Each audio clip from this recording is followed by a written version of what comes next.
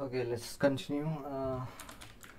Now we have lists. So lists are basically arrays in your own terms, so basically that's how you define a list, and it can have different types of elements also in the list, and say this and what else.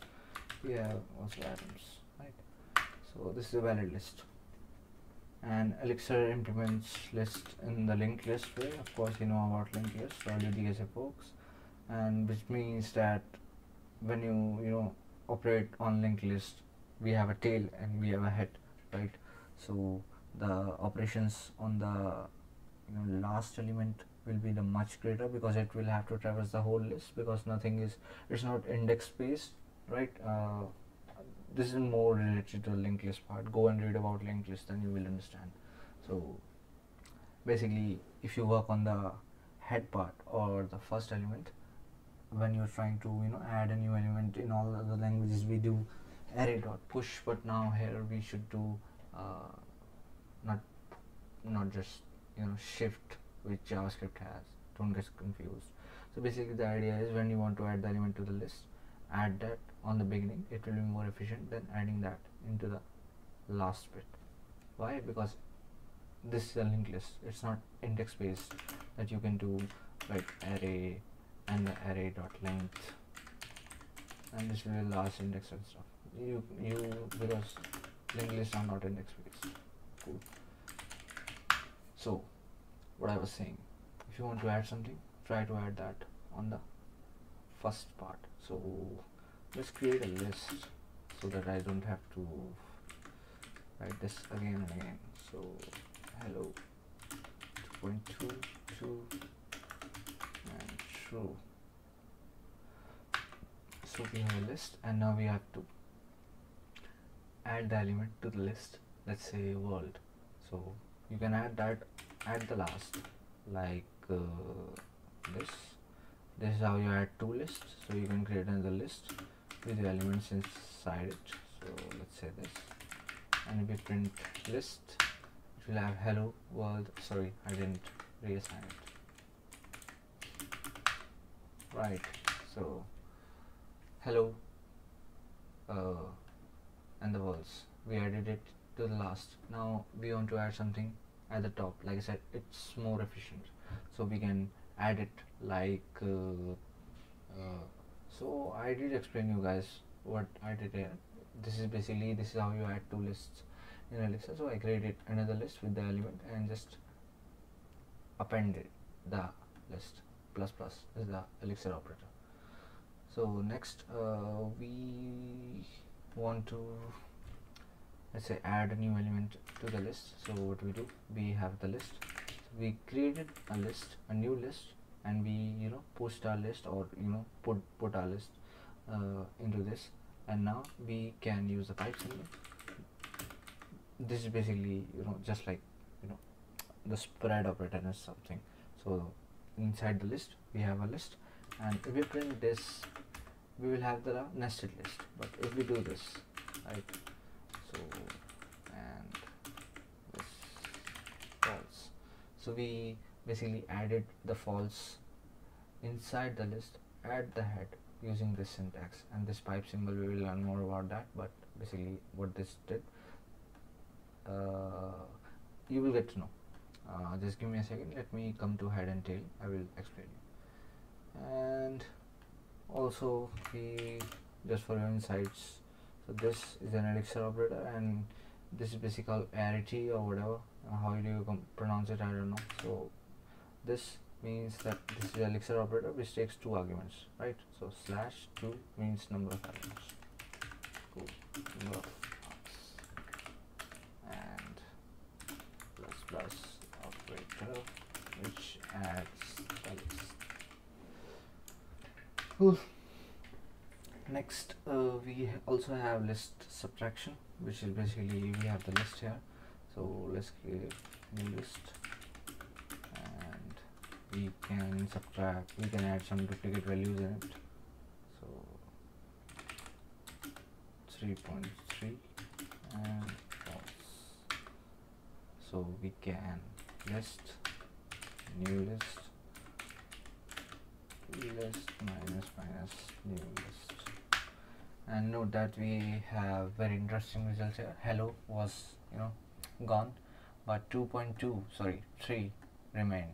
Why? Because we subtracted, this is the new list, right? So we subtracted from the list, so this is the output of the list, this list, not this list, right? Just like we subtract 10 minus 2, it will return out 8, the output or the remaining value of the first, right? So this is the list, and we all have 3. Know that 3 didn't deduct out. If it would have been 3.0, it would not deduct out, because the minus minus operator checks strictly, which means you have to use, just like using triple equal to, 2.0 is not equal to 2, right? That's why. So if it would have been 3.0, then only, even then 3 would remain the same. Cool.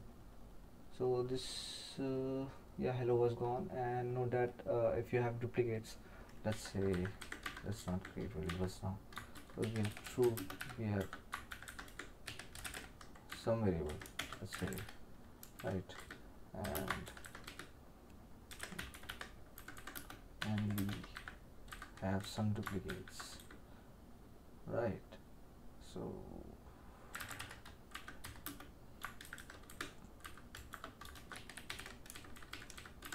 let's say we have 2 duplicates, so the first occurrence will be gone.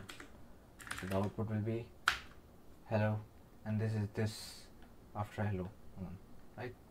So first occurrence will be gone while subtracting with the duplicates. Cool. Next is head and tail. So we have 2 functions which are basically get the head and tail. So this is our list. So we have hd, and we pass the list, or we can do this hd, I guess, and we pass our event list, and we get the head, which is the hello, and we have tail, which is tl, and we have the list, so we get the tail. Tail is basically the remaining list after neglecting the first element, so that's why it's giving us the list, and the hd is the head, which is the hello, right? And what else? Yeah, we can also pattern match. Pattern match is, yeah, that's the stuff I was talking about when I used something like new element to a list, right? So this is pattern matching. What this means is, if you have the list, right, and we want to pattern match the hello and the rest of the things, so we do this. We pattern match the first variable, which is the first variable, and the rest, just like object destructuring in JavaScript. I'm sure you would agree. So now the first variable will be hello, and the rest is the rest of the list. Yes, so we are pattern matching from the list, and this is the first variable, and this is the rest of the list, just like object destructuring and stuff. Next we have tuples, I guess. So tuples are basically similar to list, but they are stored in contiguously in the memory. Contiguously basically means the docs are confusing. It basically means that they are stored at one place in the memory, which means if they are stored, assigning them is easy, right? But if you need to modify them, that is expensive, because they are stored somewhere in the memory, and now you need to decrease or increase the size, and depending on that they will be reallocated to a different memory with a space according to needs, and this will be more like expensive, because they are sitting somewhere, like there's a gap and they are sitting somewhere, right? And this is a limit space, and other people are using the space around it, like this space, right, like this, and some this space, right? And so this is our variable, this is a tuple, right, presume, and this is the memory.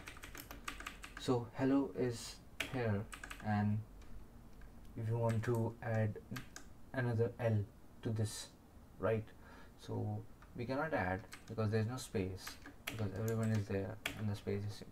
So what will happen is hello will be deleted and it will be reassigned a new memory with a new L. That's why it's expensive. Hope you understood. Cool. Next, sorry, I was talking about tuples. Tuples, right. So, how do you declare a tuple? Basically, curly brackets, and of course, different types,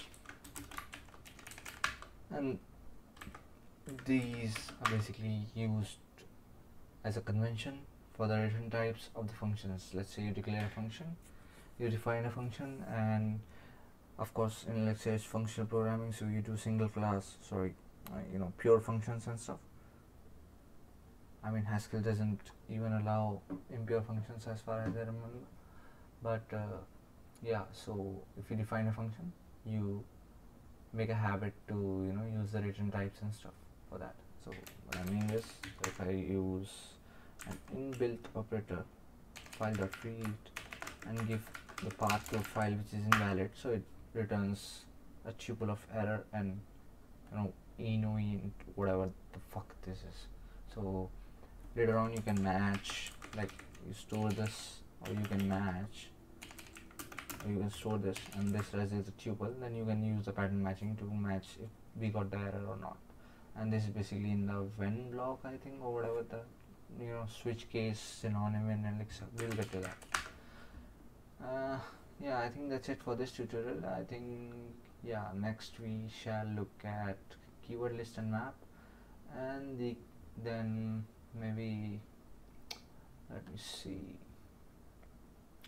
yeah, then we will come to enum, pattern matching and stuff. Cool, short video. I don't think so. Anyway.